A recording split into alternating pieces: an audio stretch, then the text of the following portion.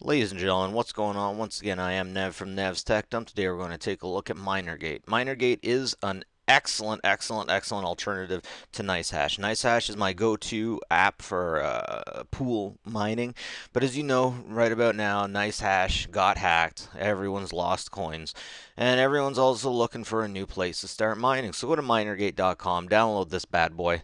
Actually, one sec. I'm going to bring it up here. NiceHash.com. Now, you can't mine Bitcoin. You can mine Bitcoin Gold here.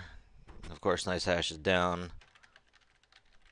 I've been mining Monero and Phantom Coin through this, and Monero and Phantom Coin, if you mine one, you're going to mine the other. It's just how it works. Now, I'm going to show you my dashboard.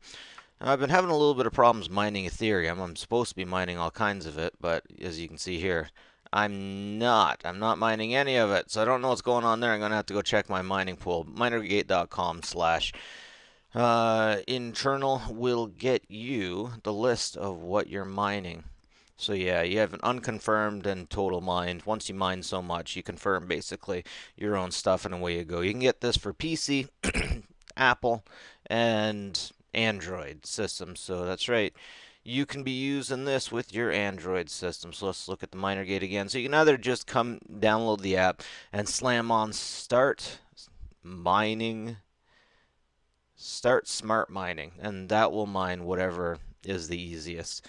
And oh, it started mining Ethereum like I told it to before.